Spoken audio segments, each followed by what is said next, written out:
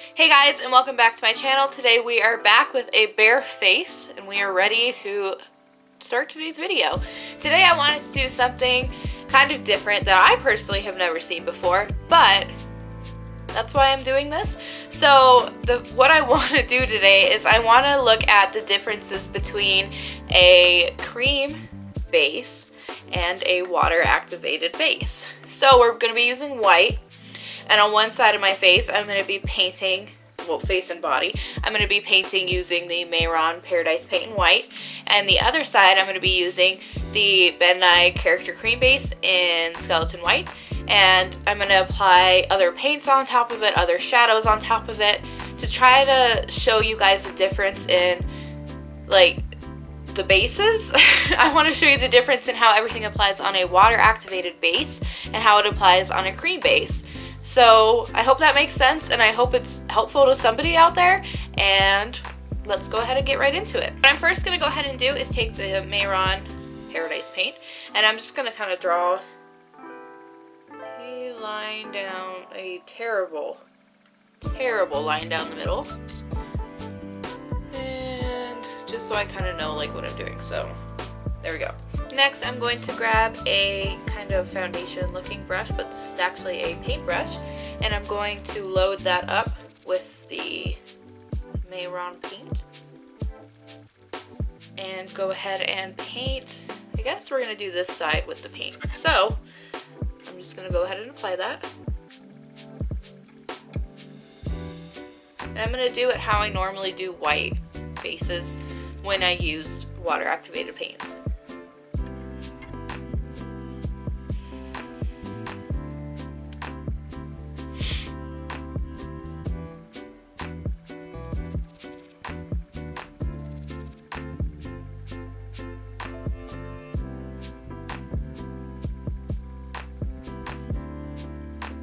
When I see it start getting streaky, oh, by the way, around my eye is so hard to get. When I start to see it get streaky, I like to do like longer strokes, so that way I'm trying to even it out. I also read that doing little tiny like X's back and forth helps, but I'm not too sure about that.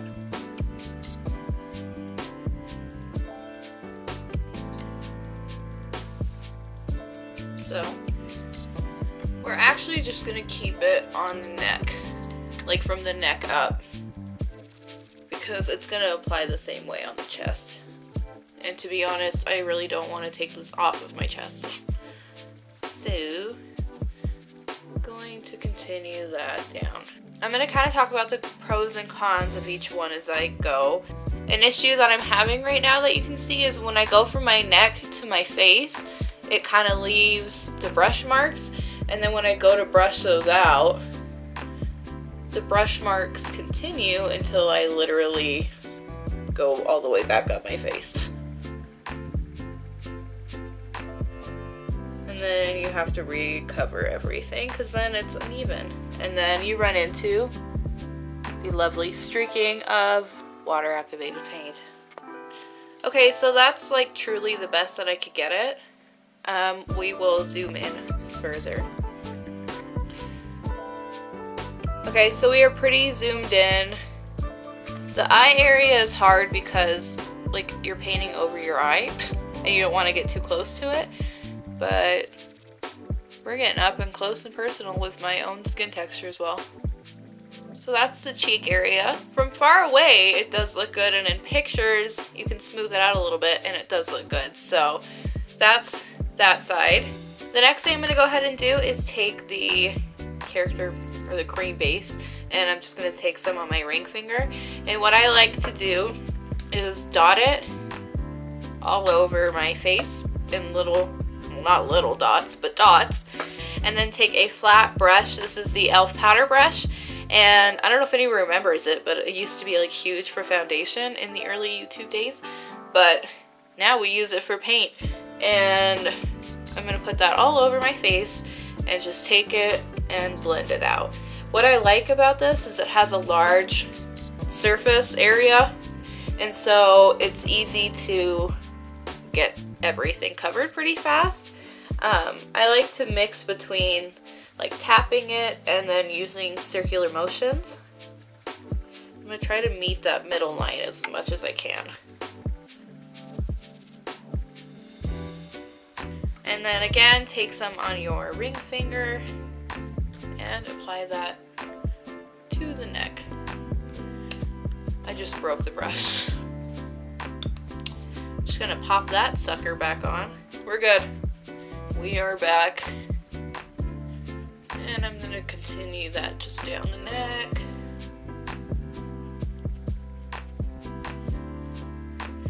Okay. Well, that was a lot quicker. And we're gonna look at it close up. Okay, so that's currently the cheek area. And then we're gonna go to the eye, which you can kind of see.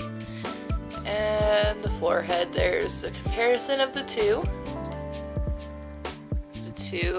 eyes.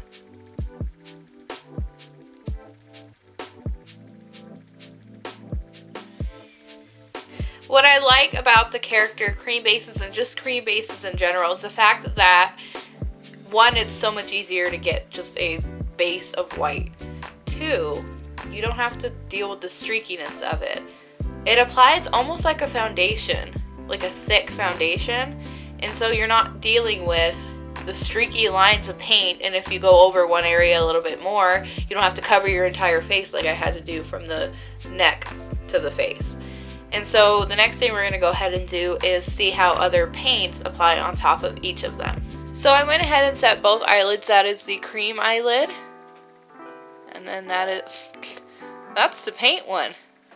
So there's that. What I'm going to go ahead and use for this is the Mehron Brilliant palette, which is an all metallic kind of paint palette. And we're not going to be super specific. I'm grabbing some brushes, by the way. We're not going to be super specific with how everything's placed. I kind of want it to be messy and fun. I'm feeling kind of like weird clown, so that's what we're going to do. I'm going to go ahead and dip into the pink because I've not used this yet. And we're going to start with the water activated paint side. And what I'm going to do is I'm going to kind of dot and drag. And then dot right here and drag. And I'm going to do the exact same thing to the other side. And we're going to dot.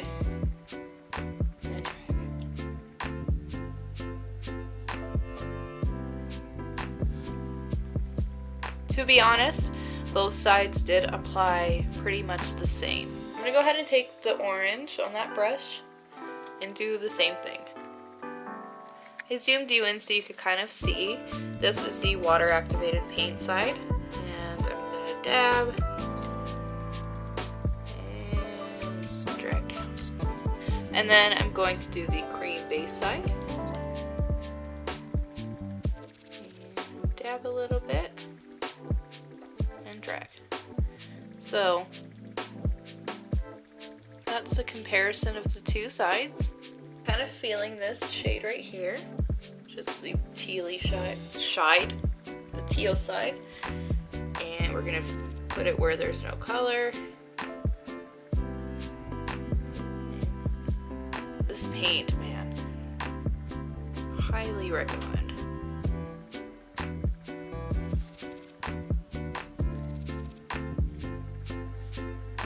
So that's what we're working with. And I actually want to do the exact same thing on the neck. Okay, I don't know what this is, but we're going with it. So now we kind of have like a paint application on top of these two bases. What I think really is going to be the determining factor of the two sides, like in your opinion, will be the eyeshadow application, which is what we are going to go ahead and do next. I'm going to take my Jeffree Star Thirsty palette because it has similar colors to what we're doing here, and then I will zoom you in and we will see how they apply on each side. I'm going to take a fluffy brush and we're going to go ahead and go in the shade Submerge, and we're going to start on the water, no, this is the cream side, and I'm going to go ahead and apply that right in the middle and drag it above my eyebrow, and we'll zoom in a little bit. And I'm just patting that on and dragging it up. I'm going to take this shade right here, which I don't want to say. And I'm going to put it on the outer part, kind of up, and the inner part.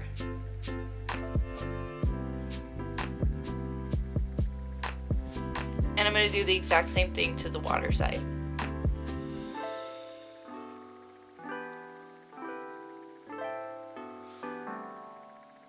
And then take that pinky shade. I'm just taking it on the same brush because it's really messy, so no need to dirty more brushes. So that's how they look on both sides. That's the water side and then the cream side. I want to make like a creepy smile, like a really grungy smile. So I want to take black lipstick, I'm going to put that on, and then we're going to kind of drag it out and see how it goes over both cheeks of the look. I'm actually going to be using black water activated paint for my lips because I don't want them to be stained black.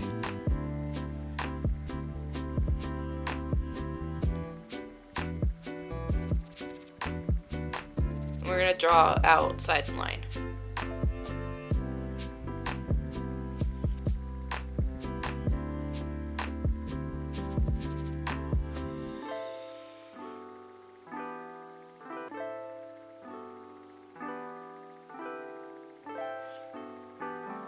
Okay, so that's the mouth. I feel like the mouth is a little dark for the eye, so I'm actually going to take my finger with a little bit of paint and smudge out around my eyelashes. This is kind of a tutorial and a test in one.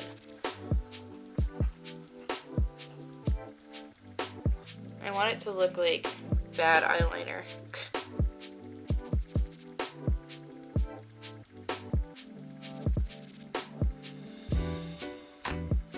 Next, I'm going to take the blue and focus that on the mouth area.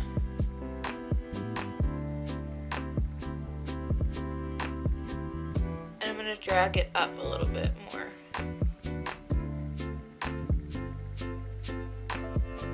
Next, I'm going to take the fluffy side of that brush and take the pink, and we're going to apply a little nose. And again, we'll kind of see how it applies on both sides. So that's kind of the look done. I didn't honestly expect it to look like this, but this is what my mind turns into. So there's that. We're going to go ahead and zoom in one more time on both sides so you can kind of see the difference on how shadow and other products like paint apply to these two different bases. Okay, so this is the water side.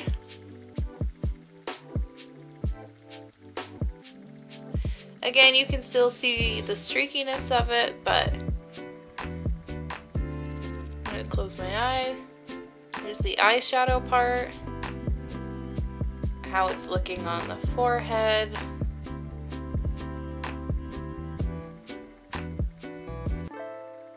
So that's how the cream base is looking.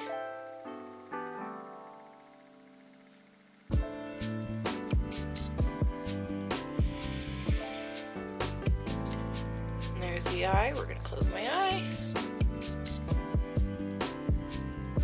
And then look at the forehead. There's the two sides. So now you have an idea of what a look looks like on top of a white base of both forms. Personally, I will always continue to use the cream side. For me, it works just the best. I don't have to worry about the streaky lines. I can add paint on top of it, I can add eyeshadow, I can add other cream products on top of it, and it doesn't disturb it. The paint, as much as I've used white bases before that are paint, I just prefer the cream. It's not a bad option if that's all that you have, but I highly suggest that if you continue on and you want to be a body painter and you want to do more, I would highly suggest looking into a cream base. But I just kind of wanted to show you the difference of cream versus water. And I really hope that you enjoyed the video. Please like and subscribe, and I will see you in my next video.